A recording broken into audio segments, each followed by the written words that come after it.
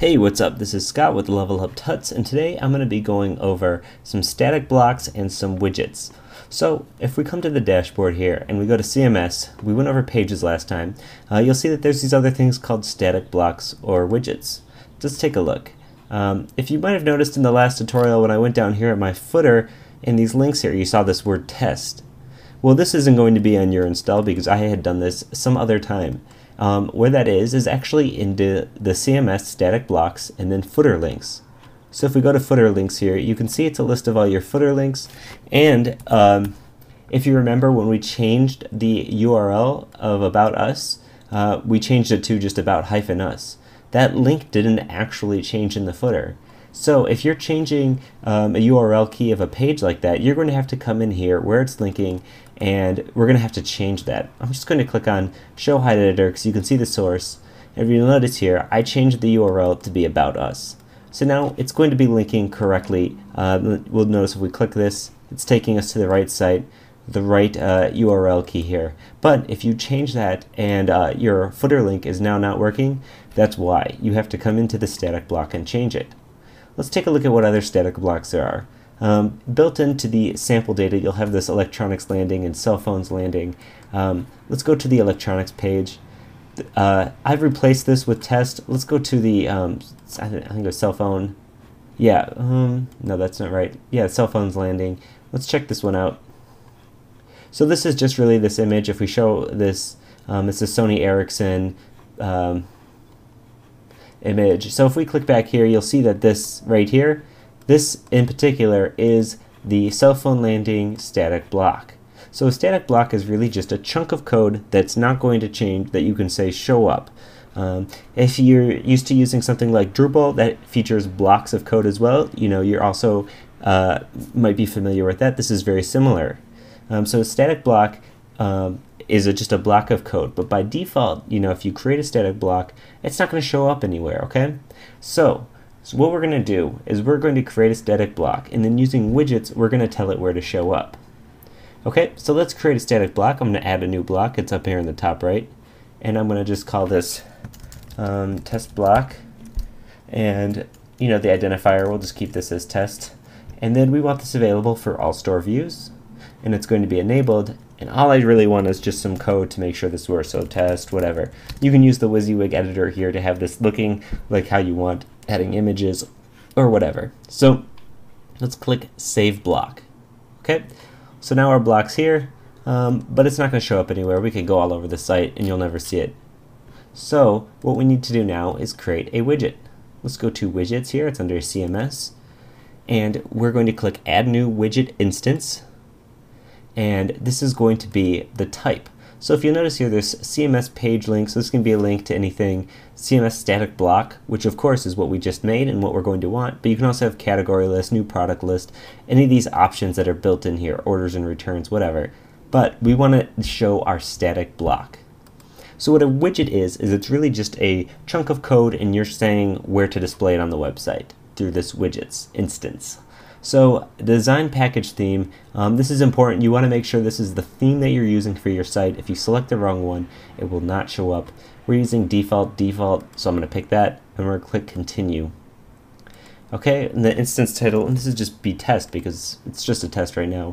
The sort order is how, you know, high up it's going to display if the sort order of other widget instances in the same block. So if you have a bunch of widgets in the same block, the sort order is going to matter in which order they're showing up. So now down here we need to add a layout update. This is actually where you're telling the static block to show up. So we're going to click Add Layout Update, and we're going to display this on, let's go to Specified Page. If you notice, you can see all product types, anchor categories, any of this stuff, but we're going to do Specified Page, and we want this to show up on, so look at all these options you have here. You can, you know, do all sorts of stuff, but we want this to show up on all CMS pages. So any page that's created like a CMS, like the home page or the customer service page, any of those. The block reference is going to be the actual position. Let's put this in the left column. If you notice here, there's main content, navigation bar, page footer, any of that stuff. But we just want this in the left column. And then under widget options here on the left is where you actually select which block. Because up until now we haven't told it which block we want to use. So let's click select block, and if you notice we could even put these footer links anywhere, but let's click test block because that's the one we want. And let's save this. Oh, it looks like I didn't click all store views. Okay, so let's save this. And okay, so the widget instance has been saved. Although you may be getting this warning up here. It says one or more cache types are invalidated. So basically your cache site is now different than what the content that you're showing is. So we want to clear this cache so that we see what we expect to see. You can just click on this cache management. It's going to take you to this page right here. And we're going to click Flush Magento Cache. Actually, let me refresh this so it can be more like what you're seeing.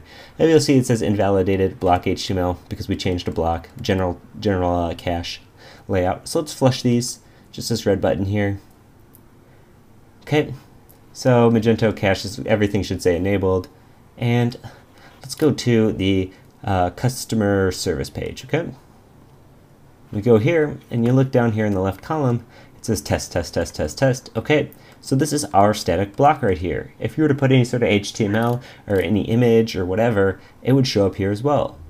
Notice how you have great control over that. You can put that wherever you want. We could put it in the main, you could put it anywhere. That's great. But let's go to our home page because it's supposed to be in the left column there too. Okay, you might notice that it's not here. This is actually because this page is using a custom XML layout. If we were to go to, let's go here under CMS Pages, and we go to the home page, and you click Design, you'll notice that it's using a 2-column with a right bar, which is not really what we see. This bit of chunk of code here is actually adding this custom left bar. If you were to go through and delete this stuff, you'd see all sorts of changes. But let's go to 3 columns, and let's get rid of this. Actually, let me copy this. Okay, now let's save this page. And now let's refresh our home page, and we should be seeing something a little different. Sure enough, there's our test, test, test, test code. Of course, this is all sort of messed up because it was using some sort of like special code before, and now it's not. So you're going to want to be adjusting your content and your CSS to sort of, you know, figure out what's going on here. But this is why this wouldn't have shown up. If your pages are using a custom layout type, it may not show up because the custom layout type was not including a left column. Okay, so that is how you create a static block and how you get it to show using a widget. If you have any questions or comments, please leave a comment in the video. Hit us up at Twitter at LevelUpTuts. Let us know what you're thinking. Let us know what you want to see. Pretty much anything. We love getting comments. So thanks for watching. Once again, this is Scott, and have a good one. Bye.